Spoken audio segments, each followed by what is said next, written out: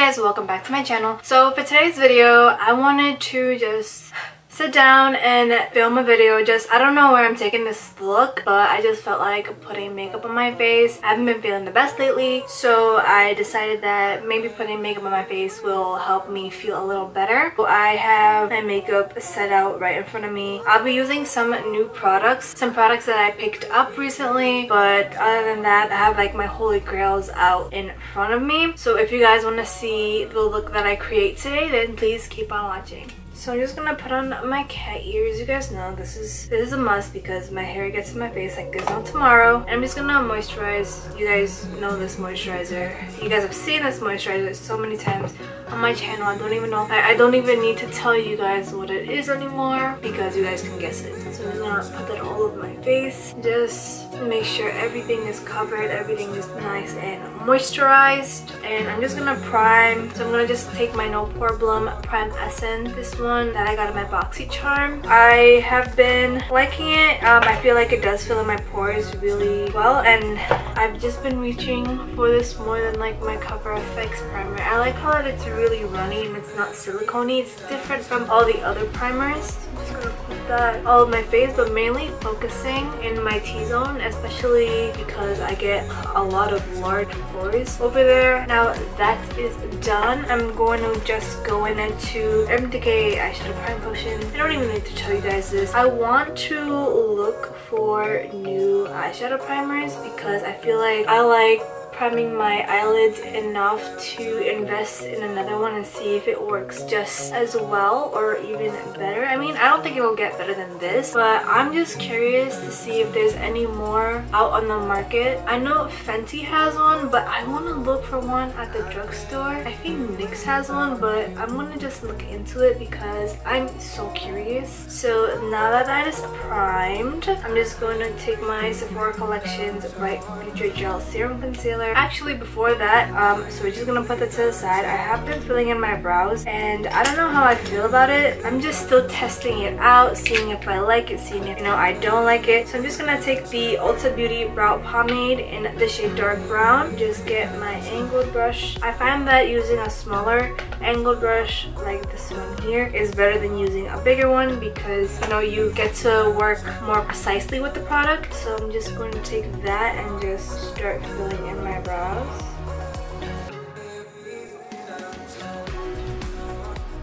I don't want to do it too much and then it doesn't look the way I want it to. So I'm just going to slowly but surely get this shape done.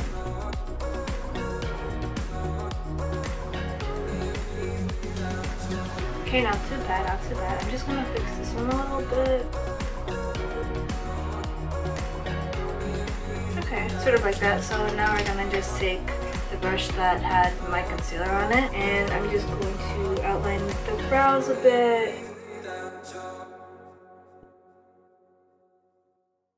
Remember, working in small sections is kind of key when it comes to doing stuff like your eyebrow and like your eyeshadow. Working in small sections will basically make sure everything is nice and precise, and if you make a mistake, it won't be a big one. Out of everything, I think this is the longest process for me, like 8 minutes in this video and I'm still doing my brow.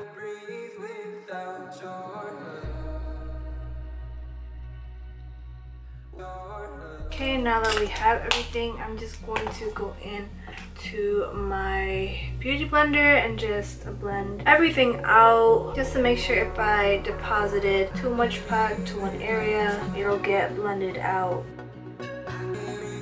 Okay, now I'm just going to go into my MAC Studio Fix powder. This is my pressed powder. It's in the shade NC46. I'm just going to basically set that primer potion in place. This is key because it just gives us a nice blank, smooth, one colored canvas for us to work on.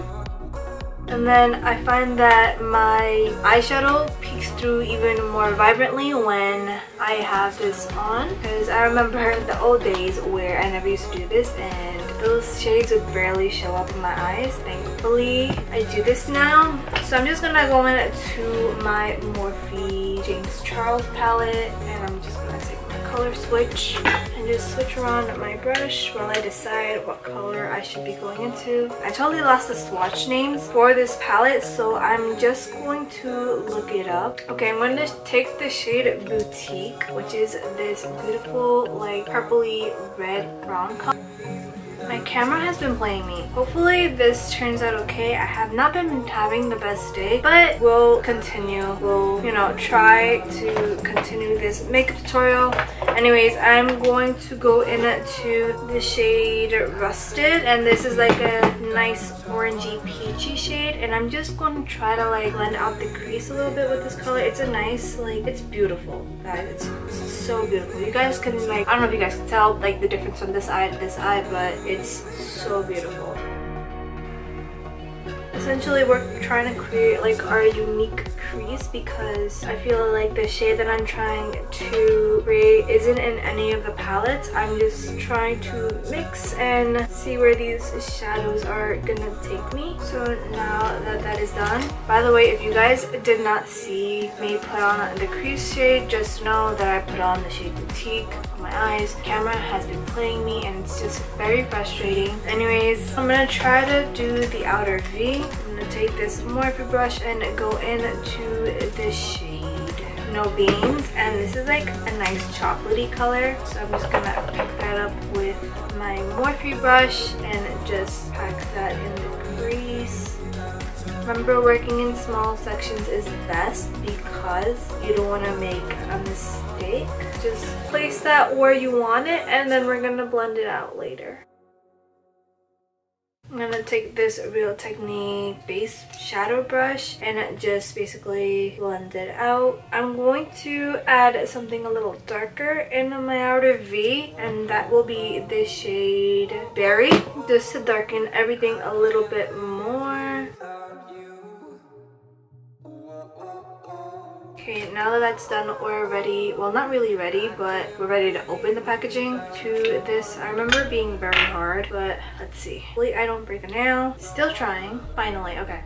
So we're just gonna set that aside, and I'm going to take my Too Faced glitter glue. I'm almost out of this stuff. Like this stuff is pretty strong. It's pretty hefty. It'll get the job done. I also got that at IMAX. I didn't know what it was at first. I was just too excited when I got there, and I'm thankful that I got it because I think it was like 40% off. So I'm just gonna put that all over my eyes.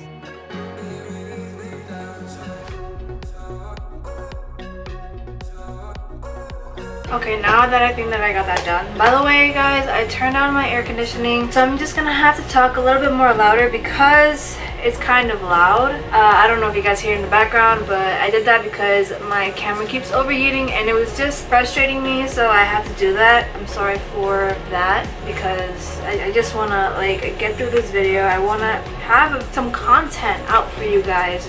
So that's exactly what I'm going to do. I'm not going to let anything stop me. So now I'm going to just go into this LA Splash Diamond Dust in the shade Cassel. I think that's what it's called. Ooh, this is, okay, this has like the gold flecks inside of it. I don't know if you guys can see that. I am in love with this color so far, like in the corner. I'm just trying to get that out, but I'm just going to basically put that all over my eyes with my e.l.f. eyeshadow brush. This one, the flat brush. I will take this brush over any Morphe brush any day because it's so fluffy. It's amazing. I don't know if I got a bad batch when I got those Morphe brushes, but I love this one so much more. So I'm just going to tap into the glitter, and I'm just going to put that on my eyes.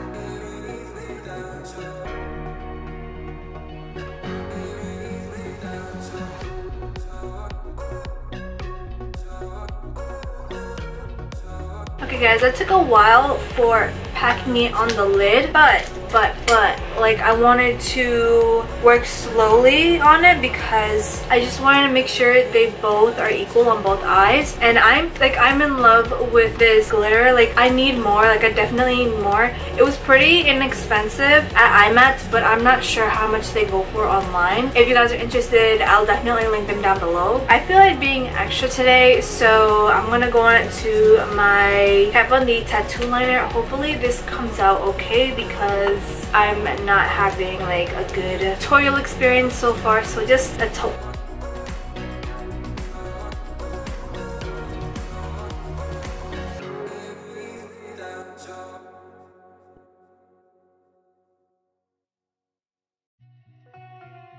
Okay, it could be fixed with concealer. I'm not panicking just yet. I'm not in love with how they look, but it'll have to do for now. So I'm just gonna go into this Makeup Forever Ultra HD Perfector Blur Skin Tint with sunscreen. It says SPF 25. I'm in the shade 10. They have 12 shades or 13 shades, I believe, but their shade selection is kind of okay. I wish they had darker shades because like I feel like they had so many light shades and then like 3 darker shades, but I'm not complaining. And I'm just going to take some of that at the back of my hand. It's like my skin palette, and I'm just going to rub that on my face. So basically this foundation or skin tint is light coverage, but it can go up to full coverage.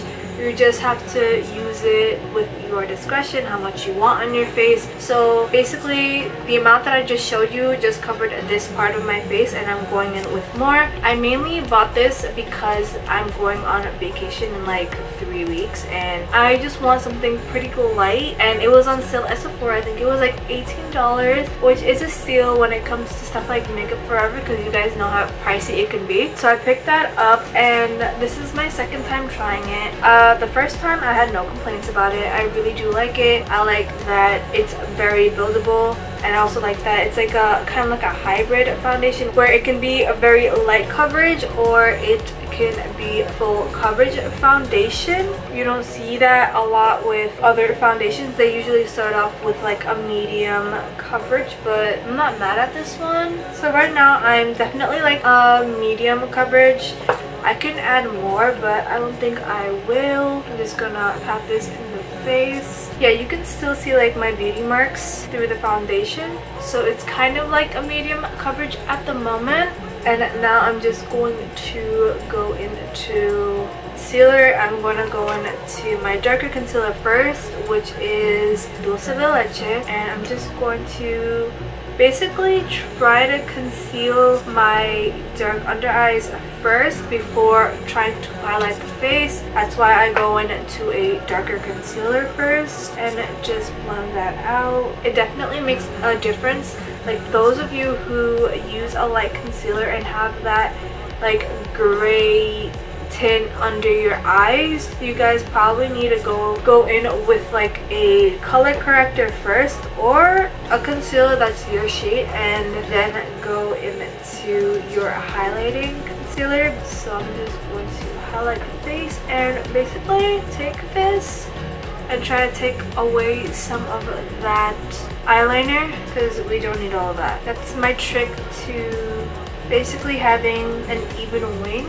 And now carefully blend it out. I'm just going to start with the places I put the product on first because it does dry pretty quickly. Let's just go into our powder now. We are going to basically set our face. Since this is an extra makeup tutorial where I'm doing everything inside of it, I'm just going to set the entire face because we don't want to crease it. We just want our face to, you know, last all day long. So now I'm going to just dust it off, well, at least the sides, like the sides of my cheeks, and I'm going to go into my contour now. I'm going to be using, you guys know, I don't tell you, you guys know this, like this is my Fenty Beauty Skin Stick Match whatever, I think that's what it's called. It's in the shade Espresso.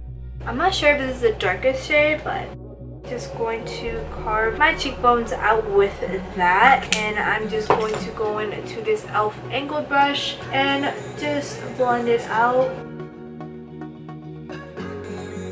So now that that is done, I'm just going to go into the shade Suede. I got these in a set with a highlighter, well, a stick highlighter, and a concealer and a contour shade. But I don't really use this one as much. Honestly, I wouldn't know how to attempt using it because I don't want to take my foundation off. while trying to apply that, so I don't normally tend to gravitate towards that. I have no idea if that's even, but we'll roll with it. I'm just going to go back into my foundation brush and just blend that out. And if you guys think that it's a harsh line on my face, just wait. So now I'm just going to go into my Fenty Beauty bronzer. This is the Sunstalker Instant Warmth Bronzer in the shade Coconutty, and I'm just going to go over that contour with that just to warm up the face. Not a little bit, but a lot. Make sure you blend, blend, blend, blend, blend. Like, her stuff blends like a dream. Honestly, I'm in love. I'm just going to go into my NYX Highlight and Contour Pro Palette. I'm just going to take this banana shade right here and just put that under my contour. It just makes such a difference. This bake has been on for too long, so I'm just going to brush this off. I'm just going to go on to blush today because I feel like being extra, as I mentioned earlier on. I'm just going to take this Milani Baked Powder Blush in the shade Red Vino. I'm just going to lightly dust that on my cheeks. A little product really goes a long way. I honestly like this blush a lot out of like other blushes because it gives me a nice sheen. Now we're gonna go in to highlight, and I'm again gonna be very extra. I'm gonna take this Wet n Wild Mega Glow Loose Highlighting Powder in the shade All Blown Up. It's a very ready brownie type of highlight, and I'm just gonna that all over my skin. Like, you guys know my places, and do you see that? I feel like I look like the Tin Man, but instead of looking like the Tin Man, we're just gonna go back into our complexion sponge to just again push everything into the skin. Now I felt again like being extra today. I know I continue to say that, but it's true. So I think I'm gonna put on false lashes. Let me see if I can find lash glue. I know I have lash glue in here somewhere. I found it. This is the Duo brush on adhesive. I think this is the clear one. I don't really like the black one because the black one can be very messy. So I'm just going to get my lashes. These are Allure lashes. I forgot where I got them from, but they look like this, and I'm just going to carefully take them off. I like this packaging better than the Ardell packaging because it's so much better to take these lashes off, especially if you have nails. So I'm just going to put the Duo lash glue on it. Just wait till it becomes very tacky. So I'm just gonna put this on. Hopefully I don't struggle. Cute, cute, cute. Now that the glue is a tiny bit tacky, we're just going to put this on in a downwards motion. Try to connect everything. Literally, this eyelash is not trying to stick. Okay, it just looks weird. Like, anyways, now it's time for us to do lipstick. Out of everything, that is something I don't have laid out right in front of me. Alright, I'm gonna go on to two of my faves. This is the Kylie Jenner lip liner in the shade Love Bite and the Anastasia Beverly Hills liquid lipstick in the shade Veronica. I feel like these two together would go perfectly. So I'm just going to align my lips with this. We're almost done, guys. Almost done. I like how natural this lip liner looks on me, and I'm just going to put this one over it. They're kind of the same. And now it is time for setting spray. You guys know the Scandinavia, the makeup finishing spray, is my way to go. And we're just gonna spray our face and the look is complete. I think I covered everything in this makeup tutorial, from blush, which I don't use, to false eyelashes, which I don't use, to like glitter, which I sometimes use but not all the time, to like eyebrow pomade. Like, I really like try to incorporate everything that a beauty guru would incorporate in their video, and I love how this look turned out. Thank you guys all for watching my video. I hope you guys enjoyed it, and if you guys like this video, please give it a big thumbs up and subscribe to my channel if you guys have not already. You guys can see more looks like these, more hauls. I'm literally planning so many videos to film for you guys, and yeah guys, I'll see you guys in my next video. Bye.